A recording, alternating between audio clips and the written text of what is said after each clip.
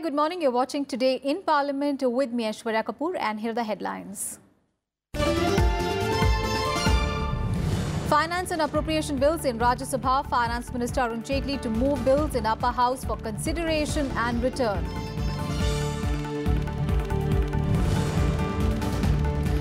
Discussion on the working of three ministries slated in Rajya Sabha. Discussion on drinking water and sanitation, culture and food processing industries ministries to take place.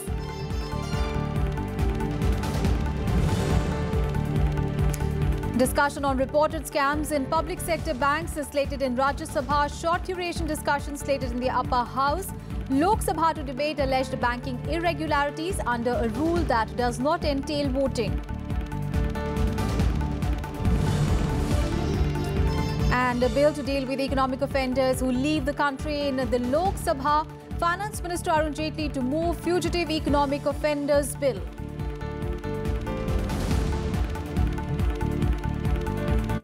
It is the second day of the fourth week of the ongoing budget session, and disruptions have been frequent throughout this part of the session that began on 5th of March.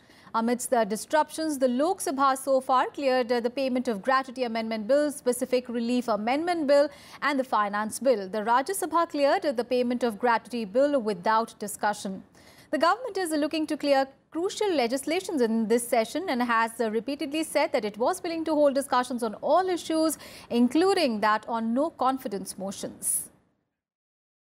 And in the Upper House today, Finance Minister Arun Jaitley will move for consideration and return the Finance Bill 2018 that gives effect to the financial proposals of the central government for the financial year 2018-19. Arun Jaitley will also move for consideration and return the Appropriation Number 2 Bill 2018. The bill authorizes payment and appropriation of certain sums from and out of the Consolidated Fund of India for the services of the financial year 2018-19. Arun Jaitley will also move for consideration and return the Appropriation Number 3 Bill 2018. All the bills have been cleared by the Lok Sabha. And a discussion on banking irregularities is slated in the Rajya Sabha today. A short duration discussion is slated on reported scams in some public sector banks and the failure of the banking regulators to check them. Harivansh, Rupa Ganguly and R.K. Sinha will initiate the discussion in the Upper House. The issue has been on the list of the business of Rajya Sabha since 7th of March. And in the Lok Sabha as well, discussion on banking irregularities is slated to be raised by N.K. Premachandran of the Revolutionary Socialist Party and K.C. Venugopal of the Congress Party. The leaders will raise the issue of alleged systemic irregularities in the banking sector over the years and its impact on the Indian economy. The discussion will be held under Rule 193 that does not entail voting. The issue has been on the business of the lower house since 6th of March, but no discussion has been possible due to repeated disruptions over multiple issues. And in the Upper House today, discussion on the working of three ministries will take place. AIADMK MP A. Navaneeta Krishnan is slated to initiate a discussion on the working of the Drinking Water and Sanitation Ministry. And a member of the Congress will raise discussion on the working of the Ministry of Culture. And a member of the Samajwadi Party will raise a discussion on the working of the Ministry of Food Processing Industries. My colleague Kriti Mishra is now joining us live from Parliament House Complex. Kriti, there is a hope of a smooth functioning of Rajya Sabha today after Chairman M. Venkaiah Naidu yesterday was assured by the leaders of various political parties of normal functioning of the House. And in that case, of course, the farewell addresses by the retiring members will be taken up today. Well, Aishwarya, chances of a reconciliation look extremely bright today. Remember, yesterday, Chairman had expressed deep anguish over disruptions in the House on the day when the House was expected to accord farewell to the retiring members. In fact, he had also warned members of stern action. Later, in fact, the leader of several political parties also met Chairman in the chamber, and they assured that the House would function smoothly today. So it is expected that after Chairman's intervention, the House would function today. The retiring members would make their speeches. The House would hail their contribution to parliamentary democracy and, of course, accord farewell to the retiring members. Besides the farewell, of course, Aishwarya, the Rajya Sabha is also expected to return the finance bill today to the Lok Sabha. Remember, the Lok Sabha had passed this bill on 14th of March, and if the Rajya Sabha doesn't return it within the stipulated time period of 14 days, the bill will be deemed to have been passed. So certainly, it is expected that the House would transact important business today. Aishwarya? Of course, and apart from the legislative business, of course, there is a discussion slated on banking irregularities in the upper house. There's also the discussion on working of 3 ministries. So those will, of course, also be the key, working that we'll see in Rajya Sabha today. Well, Aishwarya, of course, discussion on scams in several public sector banks and failure of banking regulators to check them. That has been listed in the House, in the list of business of the House for several days now. And of course, the government has expressed a willingness to take up the discussion. So all eyes would be on that as well. Besides the discussion on the scams and also the ministries, there are also important bills like the State Bank of India Repeal and Amendment Bill, the Prevention of Corruption Amendment Bill, the Motor Vehicles Amendment Bill. So certainly a very heavy legislative agenda. Aishwarya? Absolutely. But much, of course, will depend on whether the House is able to function or not. But, of course, there is a hope that this will happen today after, the opposition members gave their assurance to the chairman yesterday. Thank you so much, Kriti, for all those updates from Parliament there. Let's take a look at the legislative agenda. And Finance Minister Arun Jaitley will move the State Bank's Repeal and Amendment Bill 2017 in the Rajya Sabha today. The bill seeks to repeal the State Bank of India's Subsidiary Banks Act of 1959, the State Bank of Hyderabad Act of 1956, and also amend the State Bank of India Act 1955. It also aims to make a rational use of the resources made available by the merger of these banks, leading to a reduction in costs and increase in bank profits. The Lok Sabha has already passed this bill. And Transport Minister Nitin Gadkari will move the Motor Vehicles Amendment Bill 2017 in the upper house. This bill amends the Motor Vehicles Act of 1988 to address issues such as the third-party insurance, the regulation of taxi aggregators and road safety.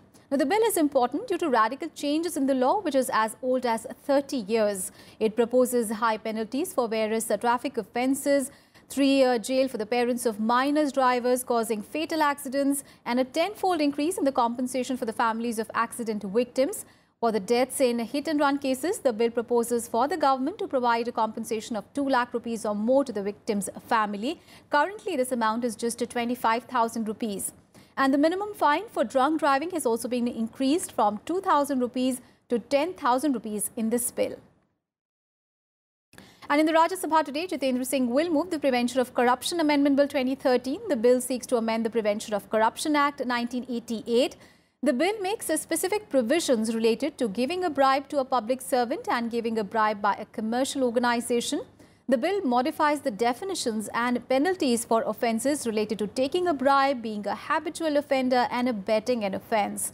The powers and procedures for the attachment and forfeiture of the property of the public servants accused of corruption have also been introduced in the bill.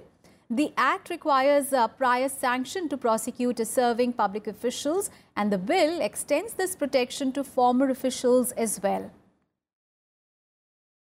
And 5 bills will be introduced in the Lok Sabha today. Maneka Gandhi will move the Trafficking of Persons Prevention, Protection and Rehabilitation Bill 2018.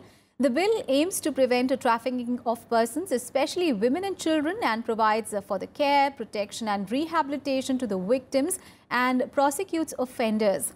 Arun Jaitley will move the Banning of Unregulated Deposit Schemes Bill 2018.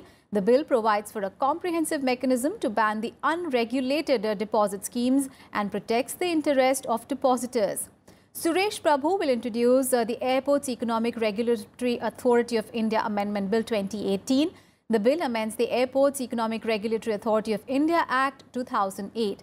Ravi Shankar Prasad will introduce the Commercial Courts, Commercial Division and Commercial Appellate Division of High Courts Amendment Bill 2018 and the Arbitration and Conciliation Amendment Bill 2018. And Finance Minister Arun Jaitley will also move the Fugitive Economic Offenders Bill 2018 in the Lok Sabha today. The bill provides for measures to deter fugitive economic offenders from evading the process of law in India. And the aim of the bill is to tighten the noose on economic offenders and defaulters who flee India. The bill will empower the government to confiscate any property owned by such a person in India. The proposed law will be applicable in cases where the value of offences is over 100 crore rupees. The bill also aims to help banks and other financial institutions to achieve a higher recovery from financial defaults committed by such fugitive economic offenders. And in the Lok Sabha today, Finance Minister Arun Jaitley will also move the Chit Funds Amendment Bill 2018 in the lower house. This bill seeks to further amend the Chit Funds Act of 1982. The bill seeks to use the words fraternity fund under the 1982 Act for a chit business. This seeks to distinguish it from prize chits, which are banned under a separate law. And some of the other bills in the Lok Sabha include HRD Minister Prakash Javadekar will move the National Council for Teacher Education Amendment Bill 2017. The bill seeks to amend the National Council for Teacher Education Act of 1993. Ramvilas Paswan will move the Consumer Protection Bill 2018. The bill seeks to provide for the protection of the interests of the consumers by establishing authorities for the timely and effective administration and settlement of consumers' disputes. And that's it in this edition of Today in Parliament. Do stay tuned. The proceedings of the Upper House are going to begin in a while. Thanks for watching.